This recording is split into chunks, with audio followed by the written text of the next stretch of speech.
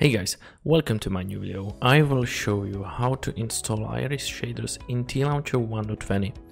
So let's get right into this. As you can see, I have 4 different files on the desktop and you can download these files from the video description. So go into there and click on those 4 different links and download it from the website that is in there. Then just simply take the file and drop it on the desktop. So I already did that, and for us, let's begin.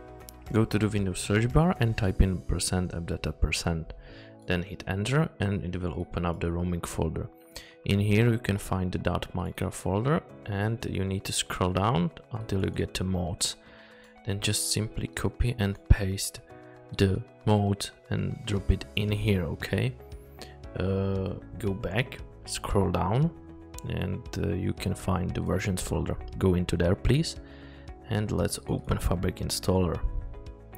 Choose 1.20. For me it's the snapshot because 1.20 is coming out tomorrow, so you will have 1.20 in here, but let me choose 1.20 here. Hit install and Fabric Loader for 1.20 has been successfully installed. We can close everything and scroll down in the versions folder and make sure you have Fabric Loader 1.20 in here. In case you don't have it in here, you have to reinstall it because it won't work for you. So go to the Windows search bar again and type in Tlauncher. Hit enter and wait a bit for the Tlauncher to come up.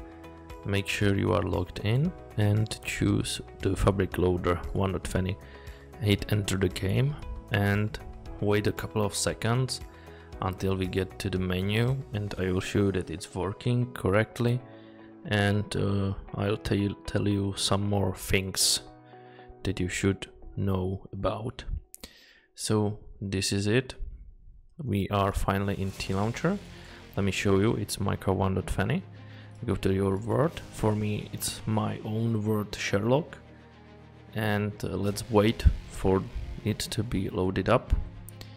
And go to the options, video settings, shader packs, and enable shader packs. Okay, choose your favorite shader pack and hit apply. Give it a couple of seconds, and as you can see, it's working without any issues. It's working pretty well, and